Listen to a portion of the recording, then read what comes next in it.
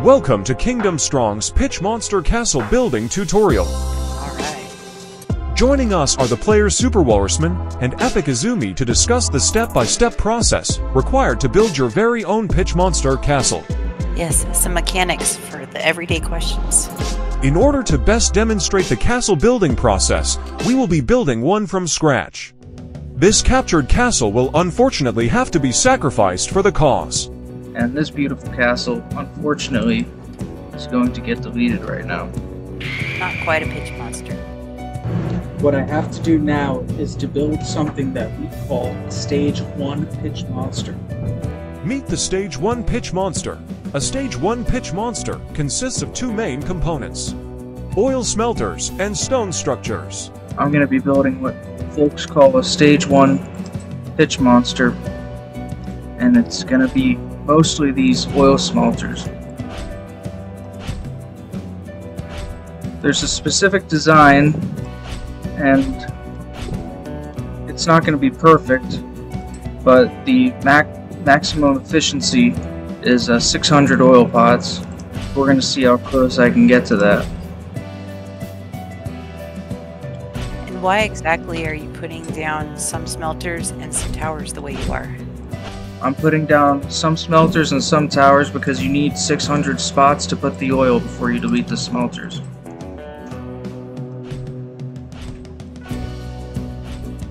So, how can you store this so that if you wanted to do this quickly, I know there's an easy way. You go here to the cloud settings, and then you go to store castle, and then you hit this right here. Save to cloud, Stage 1, Pitchmonster. Done. Step 1. Yeah. Something like that. So now you can delete this. Delete all constructing, yes. And this is how to load the castle. You go here, store castles, Stage 1 Pitchmonster, you hit deploy preset. Done. So if you're in a pinch and use Stage 1 Pitchmonster, it'll appear right before your eyes. So 600 pots is a smelter's 5, right? So 600 divided by 5, there needs to be 120 smelters down. So 5, 10, 15, 20, 25. I eventually delete 3 extra smelters to leave me with 120 smelters total. This will grant me access to 600 pitch pots. 120. So get rid of these. This should be maximum right here. Now I have to go and cart it up.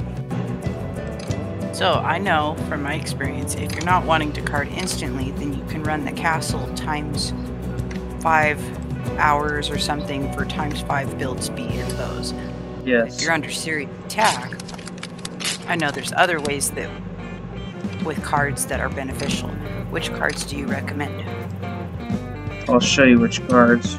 I am going to use this Expert Mason's card to reduce the time needed to build this castle from 18 days to just over 3 days. Now, I will only need 15 Master Castle Designer cards to instantly build this castle. My construction research is level 10 during the time of filming this video. If you run the times 5 card and then do the instant cards, that definitely saves you a lot of money and time. The build speed card stacks with the instant cards. So I'm going to show you now how to card this up so it doesn't take all year to build. You're going to want this card right here, Expert Masons. This is going to be the most important card you're going to want to play. This will reduce all the build speed. Yeah, this will reduce it all by 5. So now instead of 18 days, it's only going to take 3 days. Now you're going to go here and buy a bunch of Master Castle Designers. And this is 6 hours, so you need 4 of these per day. 1, 2, 3, 4, 5, 6, 7, 8, 9, 10, 11, 12. I play the necessary cards to complete the construction of this castle. I can now place 5 pitch pots for every oil smelter. Now it's time to place the pitch. Now in the beginning, I struggled with not comprehending how you just did that. You were able to do a 5x5 pots.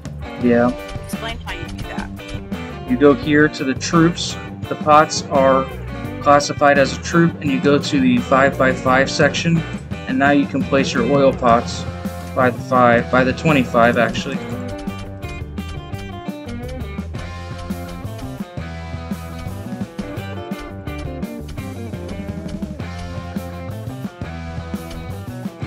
Done. Maybe it's 650 oil pots. You could mess around with this, but as you delete these pots right here, as you delete these stone walls and replace them with oil pots, yeah, you could probably fit a little more here.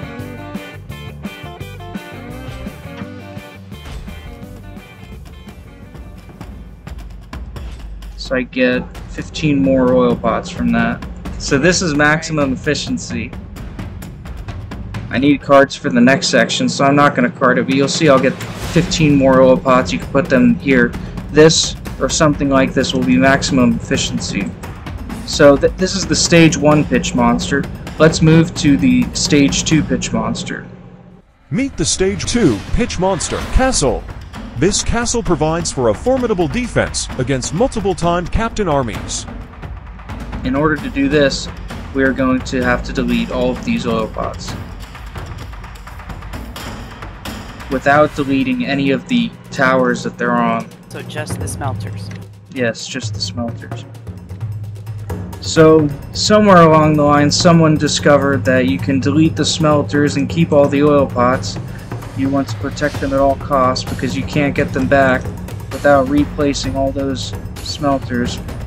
Now that the oil smelters are gone, it is time for me to create my Stage 2 Pitchmonster design. The first thing that I am going to do will be to move these oil pots out of the way to give myself room for construction. I need to shuffle these pots around so that I do not lose them in the construction process, since these oil pots are very expensive to replace. It'd make it easier to delete.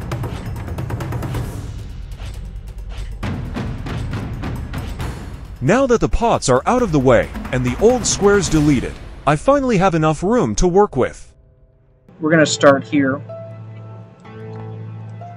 You're going to want at least 9 squares here. This is going to hold oil. I got this tactic from Christakilla, and when you're defending bombs, you could put 9 oil pots there instead of 1.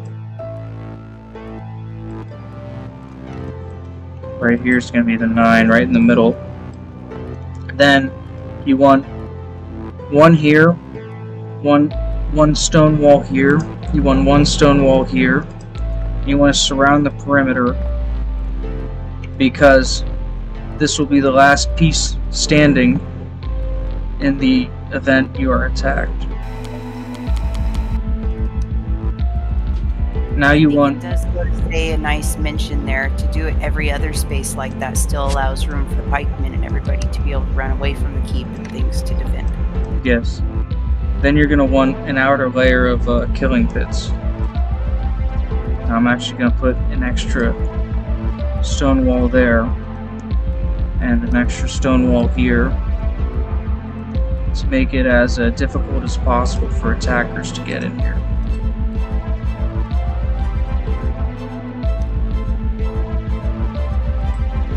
Now we're going to do that again. It's important to have killing pits and stone walls layered toward the center of the keep so that defending pikemen can hold the attacking forces back. 1 more layer will provide for sufficient space for the pikemen to move through. And the point of building the inside first, rather than the outside, is you can card up the inside quicker because you don't have to... You could use the wall construction team, you don't need to use the instant castle designer card because the outer towers will take up a lot of time to build, whereas these inner towers, as I said, you could get 60 hours worth of walls constructed. So you want to build the inner ring first. And that's using the 12-hour stone wall cards, correct? Correct. It's coming out a little uneven, isn't it? Because there's 4. I did that. That's what I did. I'm okay with that. Let's keep that. I like that. And now let's start off. Yeah, let's start off with the checkerboard. So we're gonna leave a space here for the pikemen to get through. So we're gonna start our checkerboard right here. Then we're gonna leave a space. We're gonna leave a space here. And do it again. I need to make a stone wall and moat checkerboard design for the remaining two sides of this castle. Again, these things aren't rocket science. I am going to make a path for the pikemen using these killing pits. This will allow my defending pikemen to move unhindered throughout the whole defense.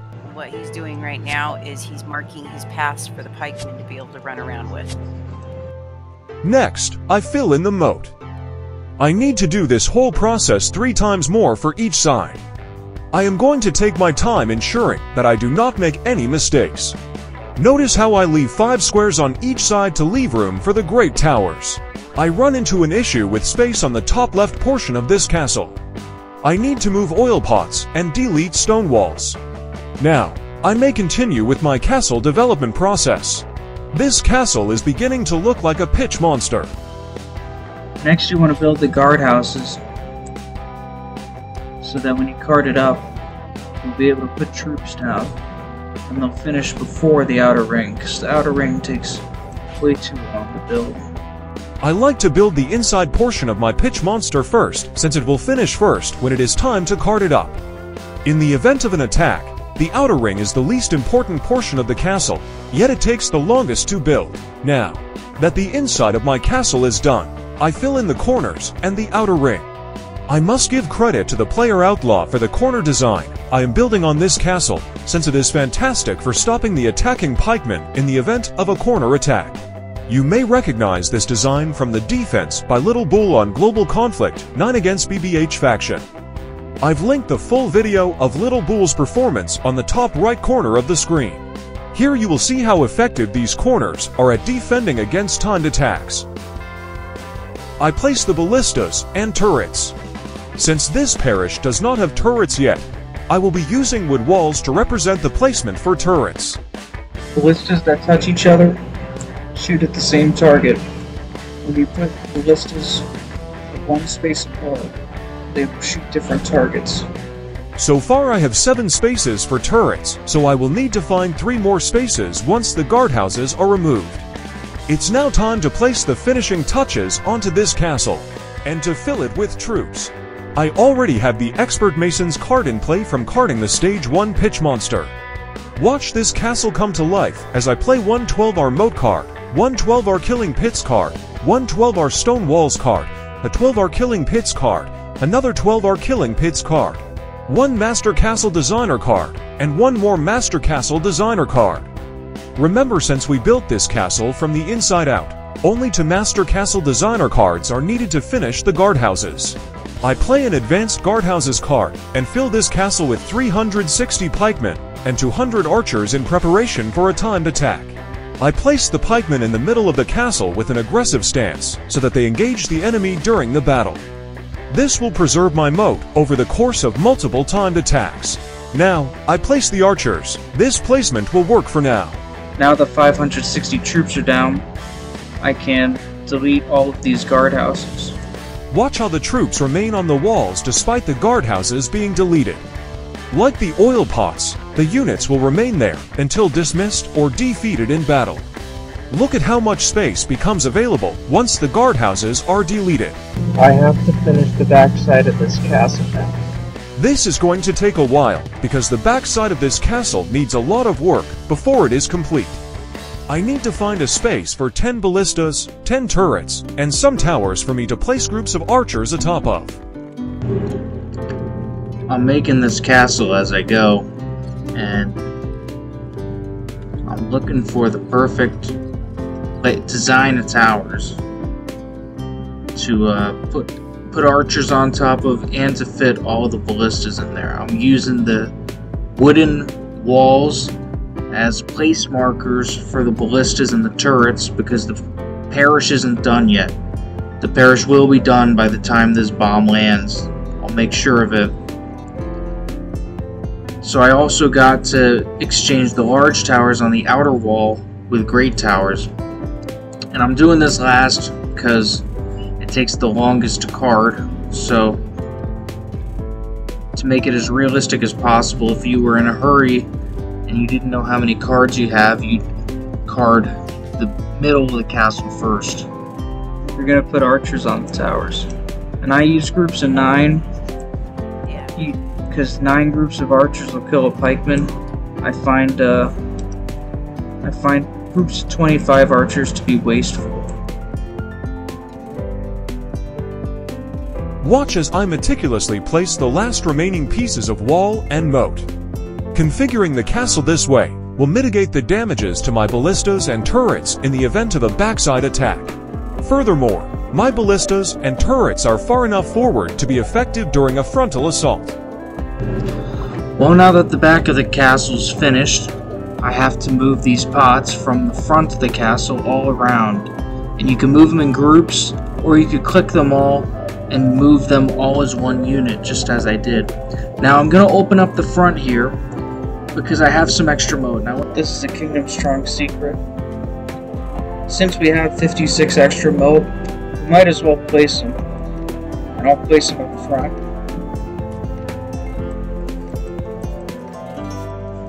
So we'll make more checkerboard up front.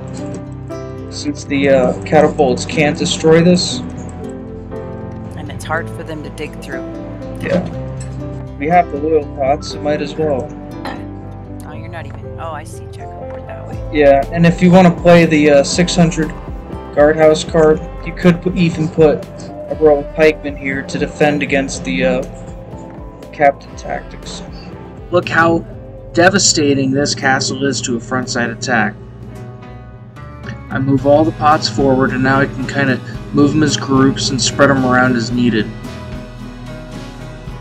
And I'm actually going to put the oil on the outside walls. We're gonna watch you doing this, placing the smelting pots like at times 64 or whatever. The pots placement is the hardest part. Yes, by far. In my opinion. I move the oil pots one by one to their appropriate location atop the walls of this Pitchmonster.